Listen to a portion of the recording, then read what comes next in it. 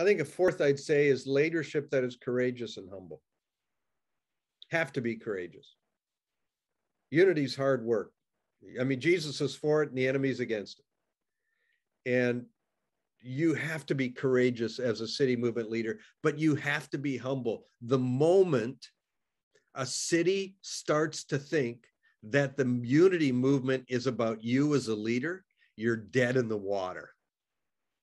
And most of us are leaders, so we're used to kind of championing things. And I say city movement is really about championing other people and being very careful that it doesn't become about championing you as a leader. So Mac Pierce, some of you know Mac. Mac was our founder at Movement Day. And Mac would go around the city and, he'd talk to somebody. He said, I'd like us to bring together. And they say, well, I have this vision for the city. And Mac would say, well, let's help that vision live. And then he'd go to a nonprofit leader and he'd say, I'd love us to come together in the city. And the nonprofit leader would say, but I have this vision for the city. And Mac would say, let's help that vision live. So unity movement is really about championing other people and being very careful that it doesn't become about championing us.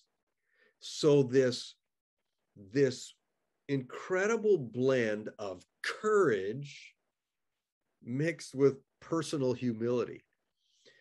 We've all seen churches, and it's not, we've seen lots of them in the US, but I suspect it even happens even here in the UK, is where a pastor really good-hearted and he's a courageous leader, but suddenly there becomes a shift. And their church is really about him or her. And city movement activity is really about championing other people. So I just encourage you in that, and you're a great model to that. So